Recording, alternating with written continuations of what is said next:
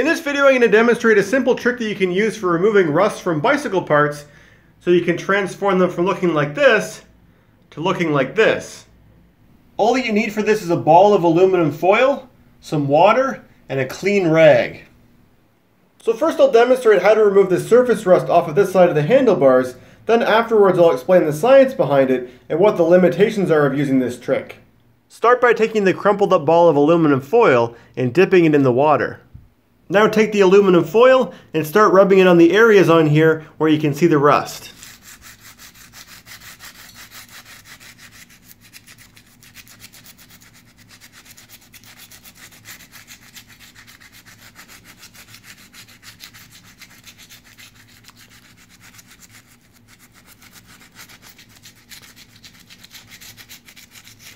After you've been going for a while, you can take your rag and wipe off the water. So just with a little bit of rubbing, it already looks a whole lot better. And after I've wiped it off, I can see what areas require more treatment. So I'll keep going and improve it further.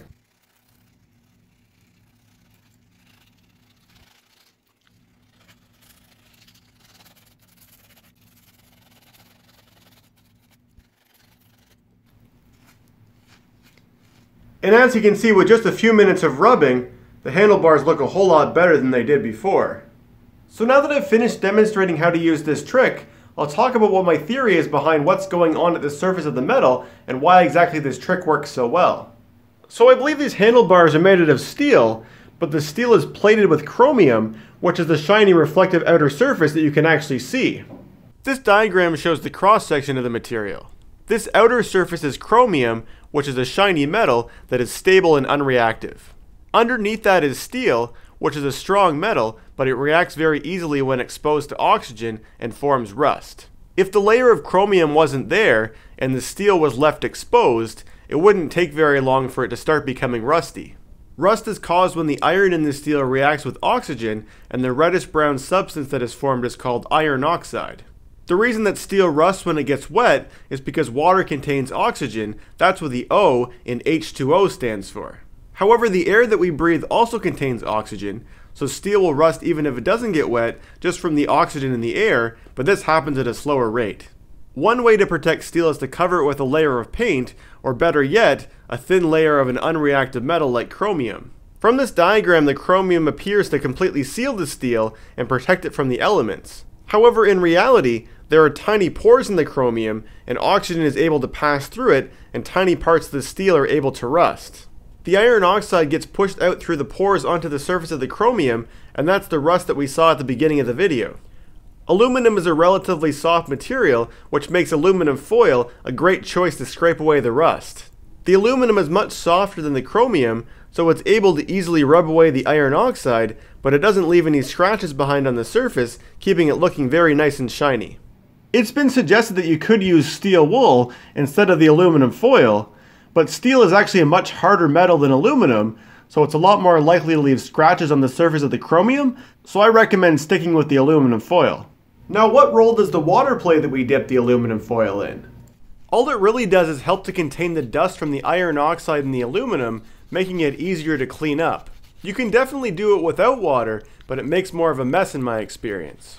So the main limitation of this trick is that it only works for parts of the bike which are chromium-plated steel.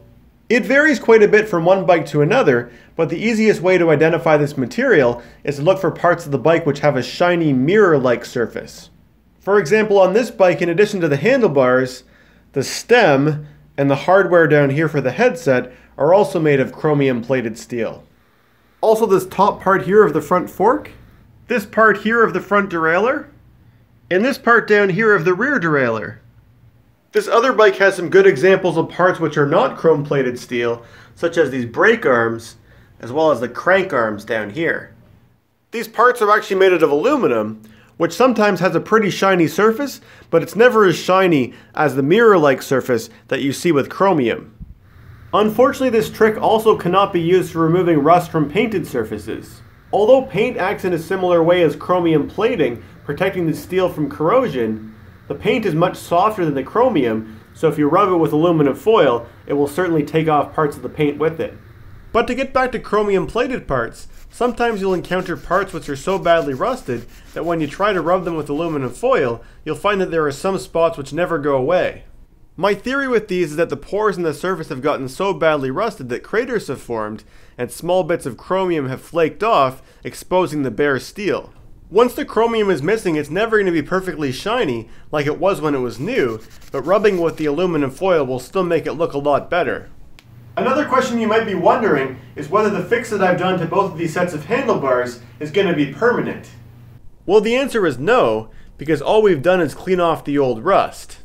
The pores still exist, so if the bike is exposed to the same conditions that caused it to rust the first time, then it'll probably rust again. But until that happens, at least it'll look a lot nicer than it did before we started. Anyway, that concludes this tutorial. If you have any questions, please let me know in the comment section below, and thanks for watching.